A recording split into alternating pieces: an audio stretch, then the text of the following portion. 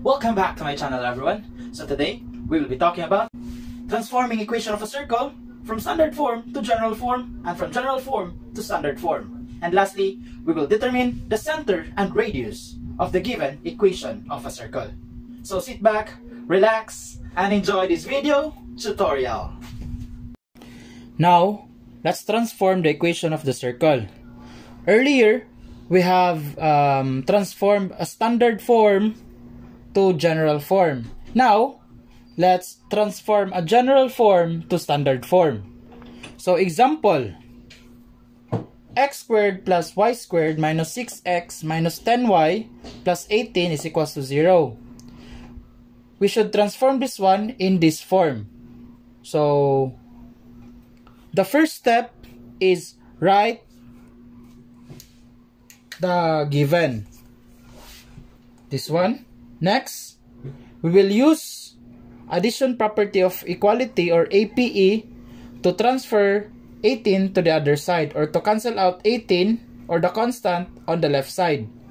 So, to cancel out that one, we will use addition property of equality. So, copy everything and put negative 18. What you have done on the left side should also be done on the right side. So you can now cancel out positive 18.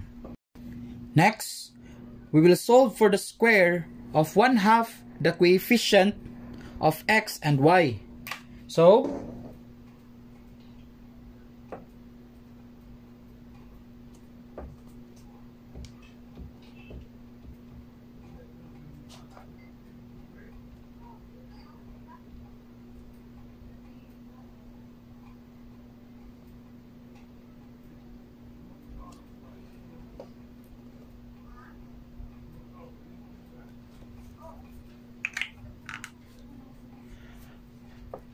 again, we will solve for the square of 1/2 the coefficient of x and y.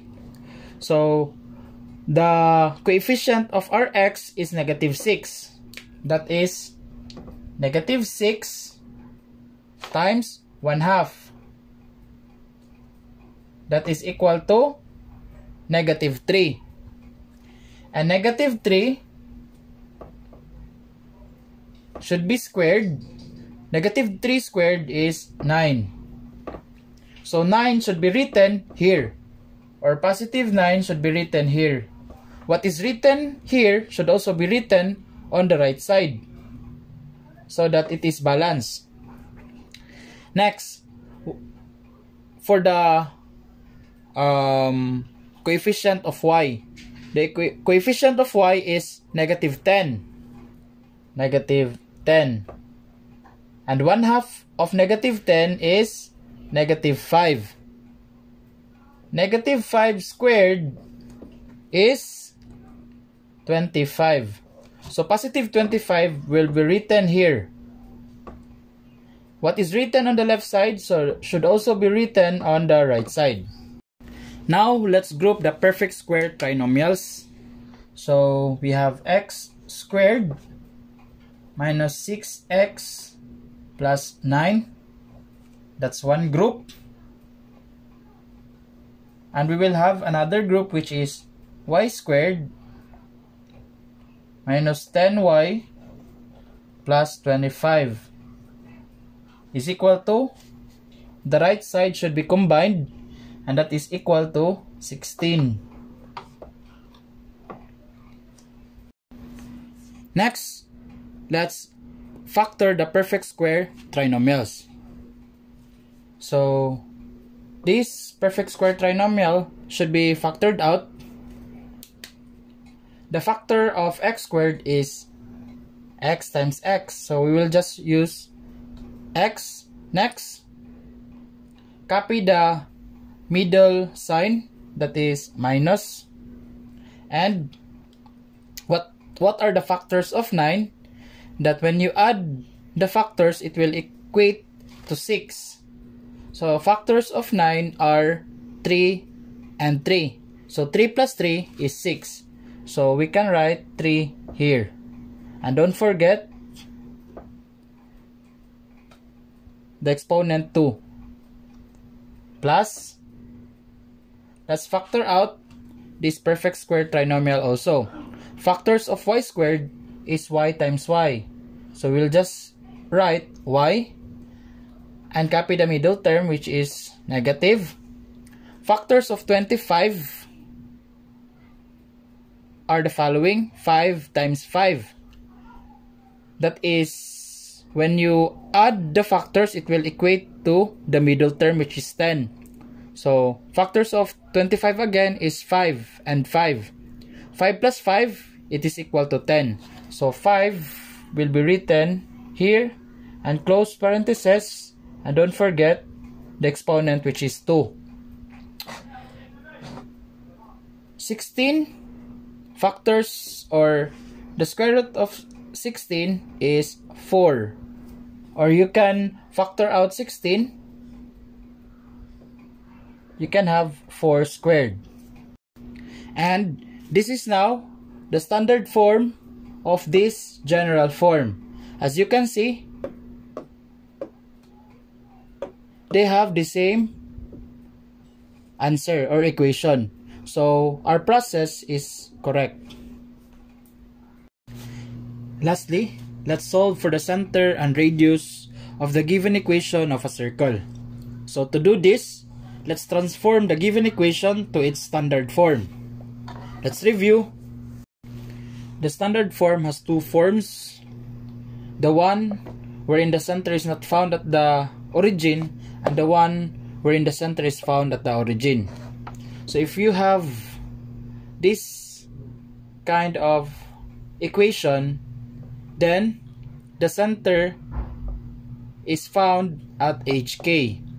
So the radius will be the value that is written here. And if you have this kind of form or equation, then the center is found at 0, 0, or at the origin.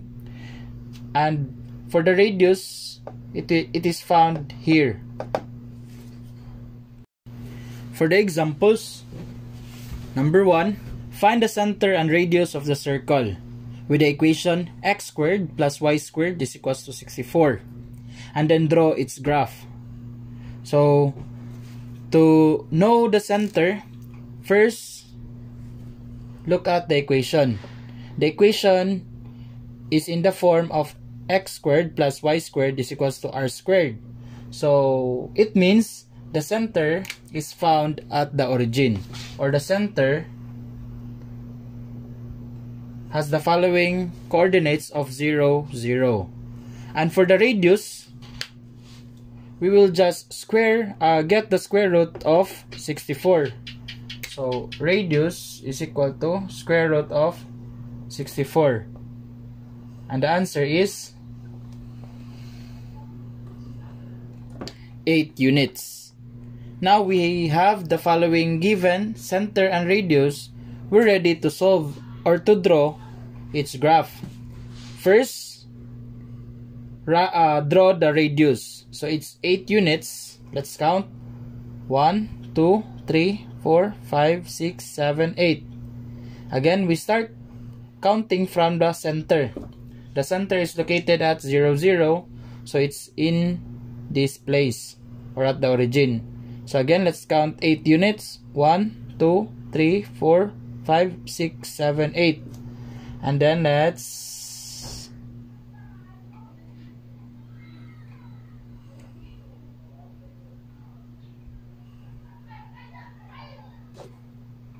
draw our circle. Now for the second example, determine the center and radius of the circle with the equation x minus 2 squared plus the quantity y minus 4 squared is equal to 25, and draw its graph. So here, let's look for the equation and identify if it's a standard form or the general form of the equation of the circle. So if it's in general form, transform it into standard form. this equation is in standard form. So we can directly get the value of our center and radius. The center at HK, H is found beside X. We have -2. So get the additive inverse of -2. The additive inverse of -2 is 2. So it means the opposite of -2 is RH. And for the K, that is found beside Y. And the number beside Y is -4. The additive inverse of -4 is 4. And for the radius, that is square root of the number on the right, or the constant, which is 25. Square root of 25 is 5. So we have the following given: center at 2, 4, and radius is 5 units. Now we can graph the circle. First, locate the center. It is found at 2, 4. So the X is 2 while Y is 4. 1, 2, 3, 4. And it's found here. That's the center. And now for the radius, let's count starting from the center. You can count going up, going to the right, to the left, or down. So I'll choose upward. That's 5 units upward. 1, 2, 3, 4, 5. You can draw the radius, and then to draw it correctly, you can also draw the radius on the right side, left side, and on the bottom. So let's count. 1, 2, 3, 4, 5. So it's here. And on the left side, that's 1, 2, 3, 4, 5. And on the bottom part, we have 1, 2, 3, 4, 5. Let's connect all the edges of our circle.